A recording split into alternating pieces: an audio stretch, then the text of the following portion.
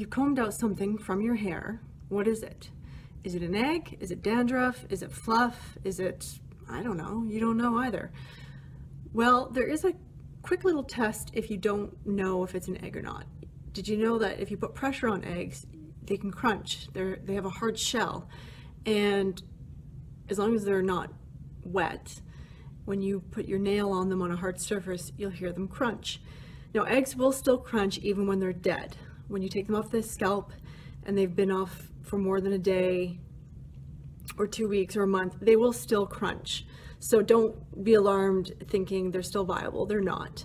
But grains of sand and dandruff and anything else that can end up in the hair won't crunch the way an egg will. Okay, so I'm going to cut to me putting pressure on some eggs in a white bowl, and you should be able to hear them crunching.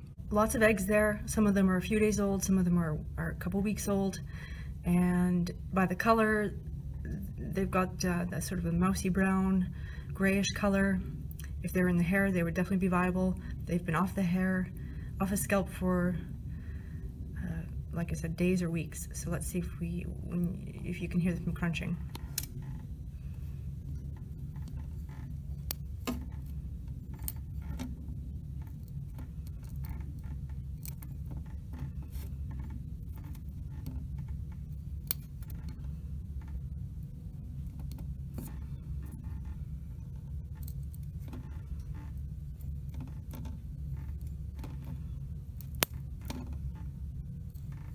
Definitely hearing a lot of crunching.